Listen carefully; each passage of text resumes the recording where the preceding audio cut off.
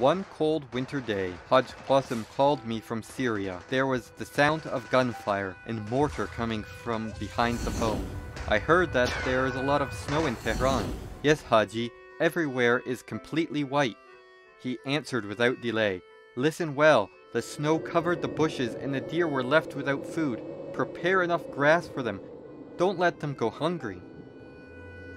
After the phone call, we prepared the fodder and put it around the barracks where it could be seen.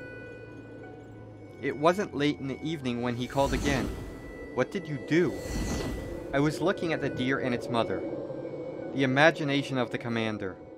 Now, Haji, in the middle of the battlefield, how did you remember these deer? He breathed and said, Well, I believe in their good prayers and I need them, comrade.